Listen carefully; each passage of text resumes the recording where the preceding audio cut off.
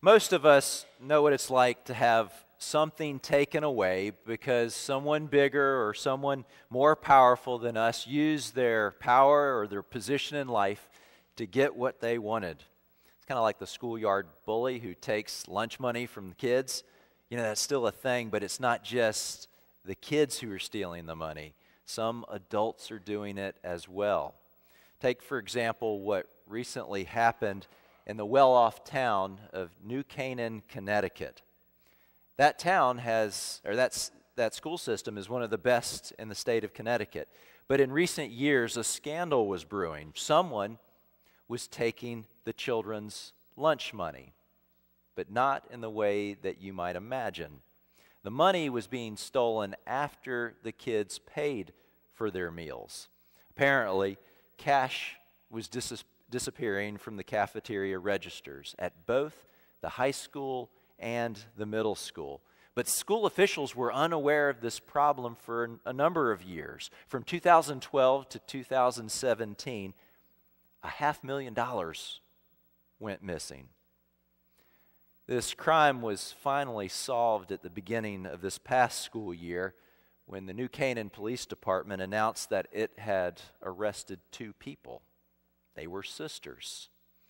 These 2 sisters had worked together in the cafeteria system, and since they both had access to cash registers, they used that opportunity to take what wasn't theirs.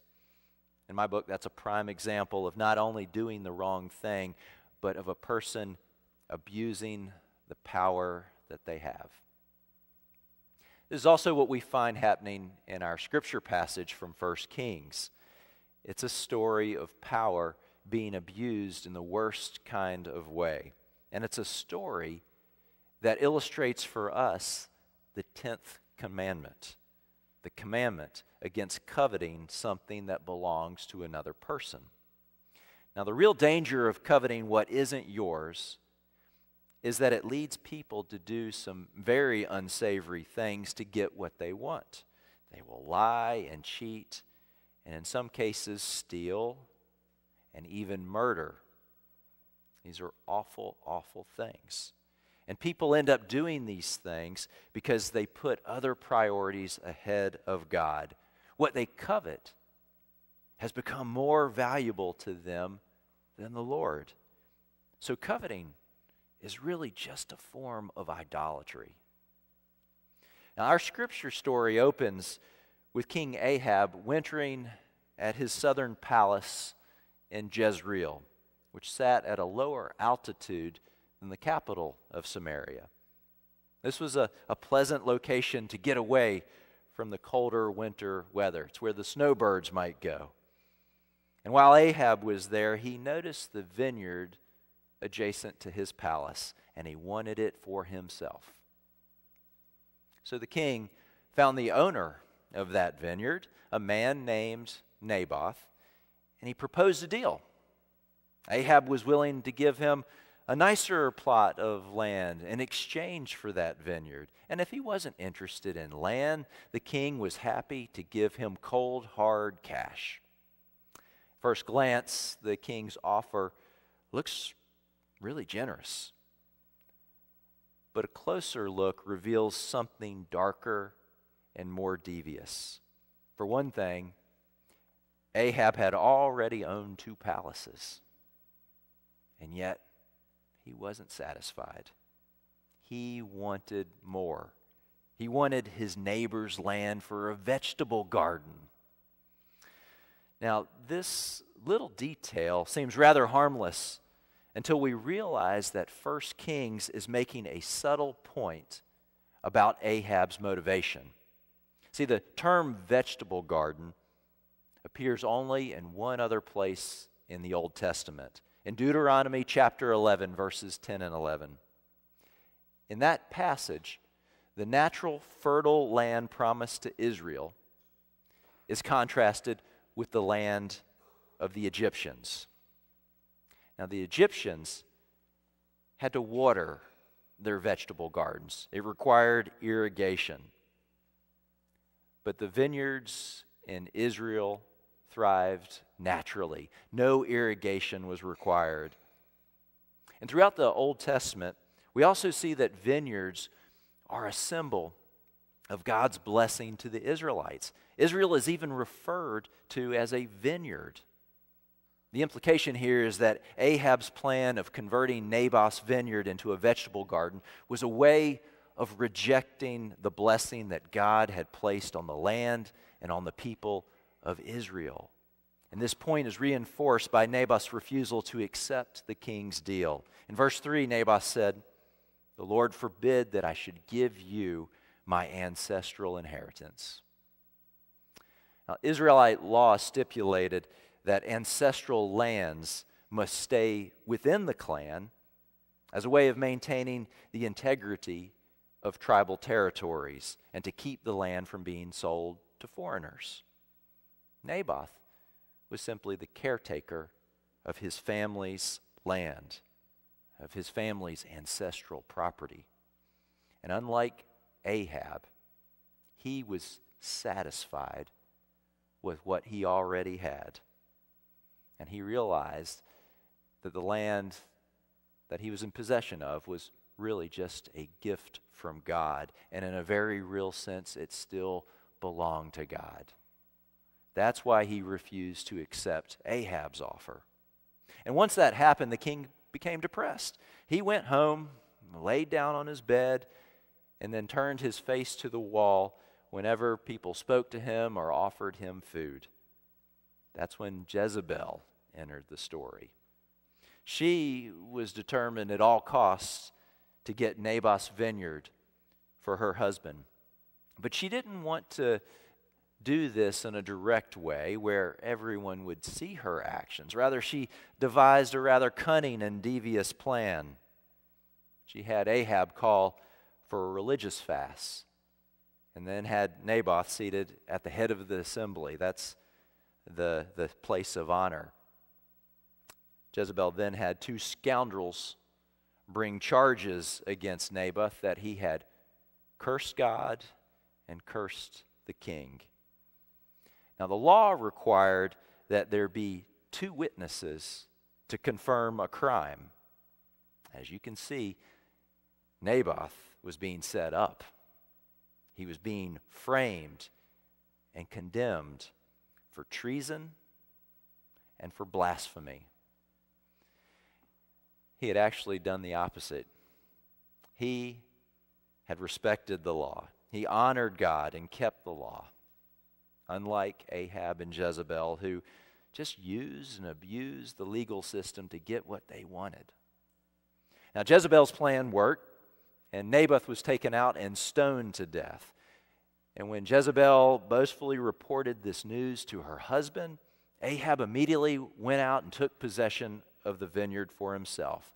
There was nothing to stop him, nothing except the word of the Lord. Now, the Lord had seen this miscarriage of justice and would work to set things right. God worked through the prophet Elijah to deliver this word to Ahab. Now, Elijah forcefully communicated to the king God's opposition to this unjust and arrogant use of power against a weaker member of society. And according to this scripture passage, as I understand it, injustice is not simply an offense against God, against human beings. It's an offense against God. And so the Lord intervened on behalf of Naboth. Now, the good news is that unjust powers will not have the last word in our broken world. The truth will eventually prevail. God raises up prophets and people of faith to speak the truth so that innocent people won't be forgotten. Innocent people of faith are encouraged and really are led by the Lord to speak up for those who can't speak, for those who have suffered. God uses God's people to intervene on behalf of those who've been treated unjustly and oppressed. God works to bring justice to those who need it. Now, the work of justice is to be a part of God's work. We aren't called to sit idly by. We can use the power that we have to make a difference. Now, I realize that some of us feel like we don't have all that much power, and truth is there are some people who have a lot more power than we do. But let's remember that we do have a sphere of influence, and we can use the power that we have to help others and to look after the weak. We can use the power that we have to share the love of God. A man named Aaron Feuerstein is an example of this. He's a businessman, and he's done very well for himself as a CEO. He's been the CEO of a textile firm up in New Jersey. But a big tragedy hit his company in 1995 when his Malden Mills factory burnt down.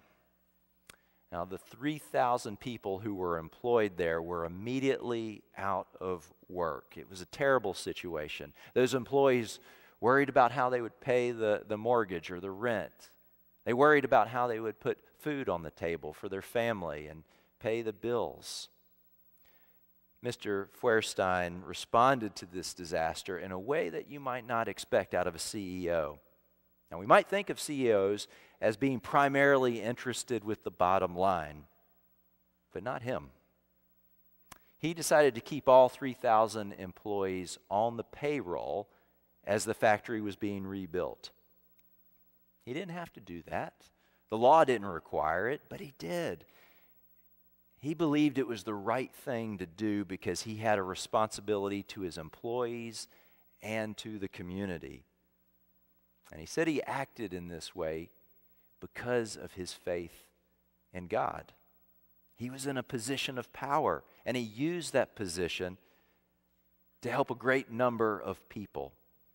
And what happened after that factory was rebuilt and got up and running again is pretty remarkable because it tripled its business. God calls on us to use the power we have to help people. Now, sometimes that means we need to stand up for people who've been treated in unjust ways. Sometimes it means we have to help those who aren't in a position to help themselves. You know, bosses can use their power to strengthen their employees. Teachers can use their power to strengthen their students. Parents can use their power to strengthen their children. Unfortunately, this is not how King Ahab acted. He wasn't interested in strengthening Naboth.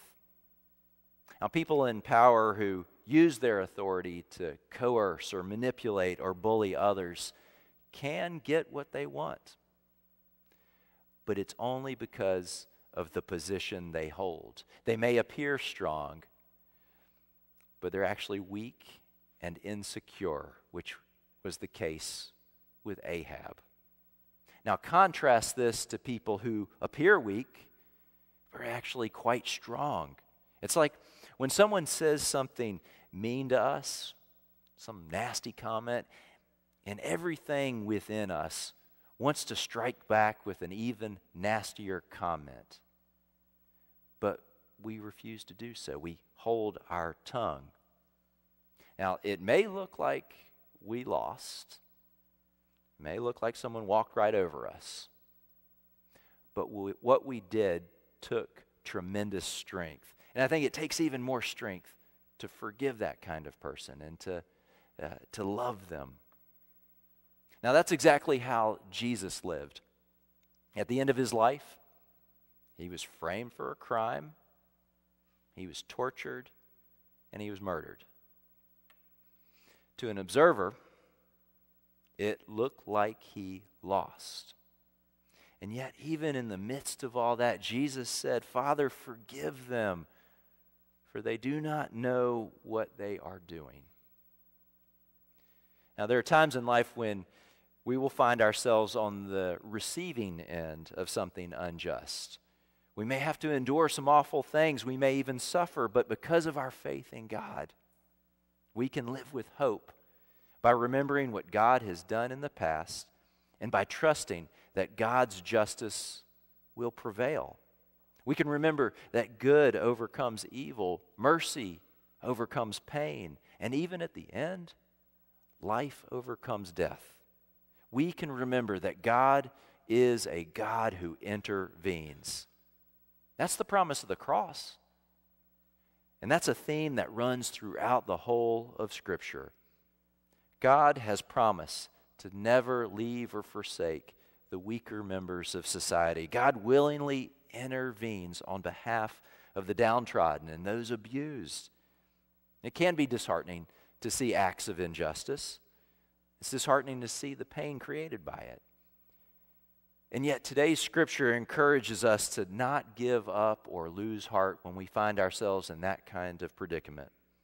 We can trust that God sees what is happening and is working through people to bring justice.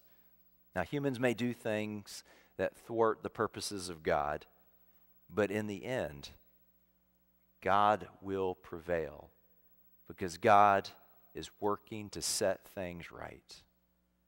God is a God who intervenes. And thanks be to God for that. Would you pray with me?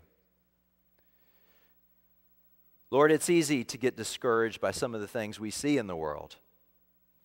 We see many acts of injustice and immorality. We see people hurting each other. We even see people in power abusing the power they have. But we are grateful that you see what's happening. And we trust that your justice will prevail. And we pray that you might use us to help in this work. For it's in Jesus' name we pray. Amen. We'll sing our hymn of response in just a minute. It's hymn number 392. As we sing, I'll be at the front of the sanctuary to receive any who want to come forward. This is a time to receive prayer. It's a time to share a decision that you are making for God with the church family. But I want to invite you now to stand and let's sing together hymn number 392.